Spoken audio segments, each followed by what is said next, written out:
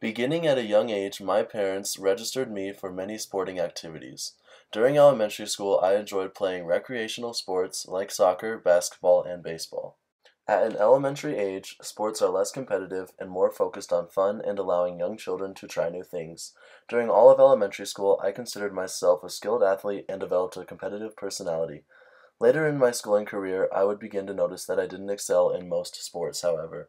The first time I realized that my skills may not be acceptable to continue on to a higher level occurred when my best friend told me that recreational sports were a joke, and most players in those leagues played terribly. He had already been enrolled in a traveling soccer team for 3 years and swore his club team excelled in skills. Since I had never played in a traveling sport, I began to feel less able to make school sports teams in junior high. As I began middle school, I found myself trying to fit in with my popular peers. I connected popularity with students who shined athletically. In order to be popular, I would have to establish a position on at least one school sport team. So, I decided to try out for the basketball team. After 3 days of tryouts, the coaches made their final decisions for whom they wanted on their team. One by one, each person was called into a private room to hear if they made the team or not. To my surprise, I did not make the team, and I instantly felt embarrassed. How could I fit in with athletes if I wasn't an athlete myself? I remember how hard it was to tell everyone that I did not make the team when they asked me at school the next morning. My parents convinced me to give the middle school recreational league a try. Once again, I was reminded that recreational sports included unskilled players. As time continued on, I struggled to connect with popular kids in my grade. My main reasoning for this was because I did not play on a school sports team, so when spring tennis came around, I decided to give it a try. Everyone made the team regardless of their skill level, but I started to excel compared to most kids in my age group. During my 8th grade year, a few students, including myself, began practicing with the high school team because of our skill levels. Meanwhile, I still dedicated most of my time attempting to become more popular. Throughout all of grade school, I kept one best friend, Blaine, and gained multiple other good friends. For some reason, my steady friends did not seem to be enough. I wanted to be friends with the most popular kids in school. During class periods, I often sat with these popular students, but rarely spent time with them outside of class.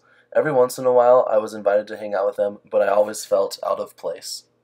I still associated my lack of popularity with the sport I played.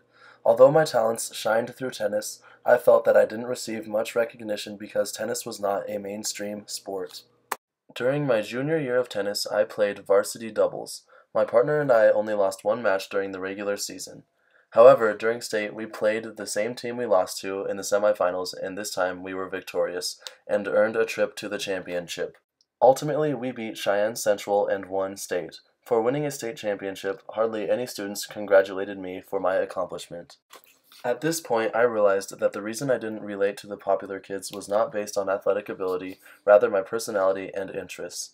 My personality was not weak and my interests were not unusual, but they were not the same as the students I strived to fit in with.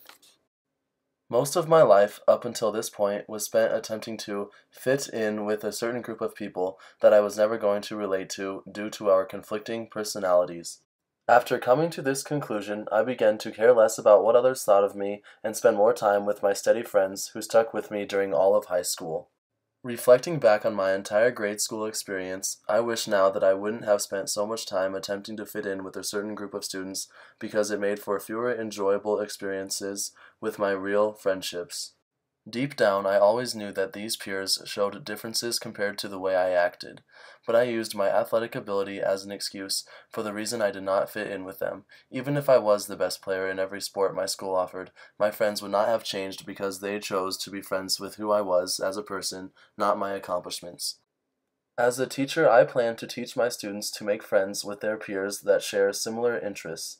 Children should not waste their time trying to fit in with certain social groups just to become the most popular kid in school.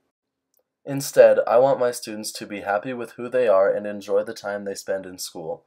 Popularity will not bring my students happiness if they are not able to show their true personalities to the people who they are around. I will strive to teach my kids the meaning of a true friendship and one that associates with them no matter what sport they play, the way they act, or their interests.